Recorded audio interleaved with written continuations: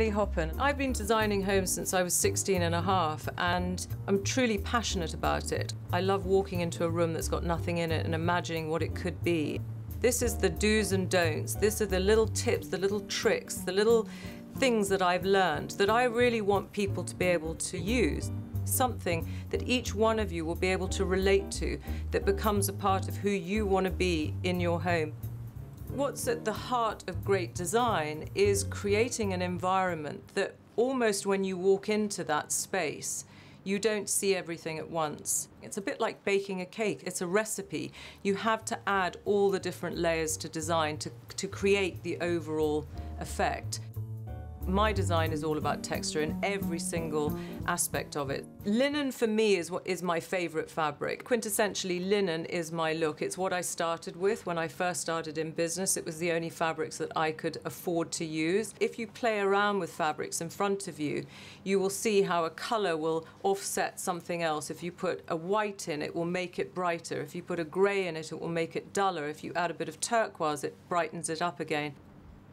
Well, my classic colour scheme is using all these neutrals and taupes and creams and whites, and I just find them incredibly soothing and harmonious, and for me they are the perfect neutrals, the basics for any interior, because you can then add any splash of colour and it works brilliantly. There are so many different ways that you can design. You can have old interiors and you can put modern pieces in it. You can have a minimalist room and you can have an antique sideboard. You can have beautiful old pieces of art, but you can have modern interiors. It's all about the juxtaposition of different ways of designing.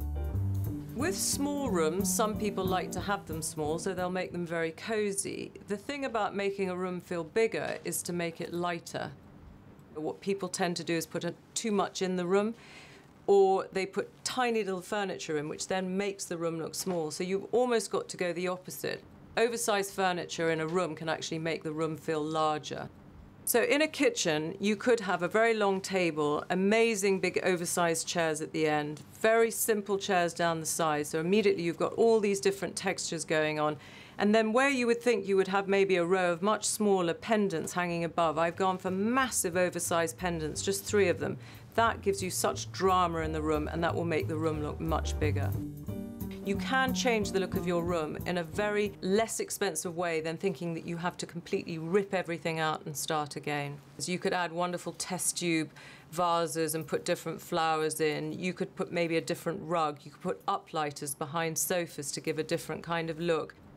Lighting is everything. It's like magic dust. You know, you can have all the best fabrics, all the best pieces of furniture, all the best everything. And if you haven't got your lighting right, it's a disaster.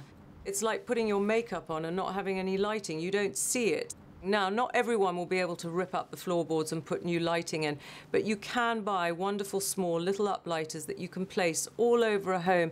And again, it's trial and error. Buy a few, place them up. Tiny little lights just behind an object. Ultimately, what you're doing, it's like theatre. You're creating the stage and you are now going to live in it. So all these tips are literally providing you with the ability to create the perfect stage for you to live your life in.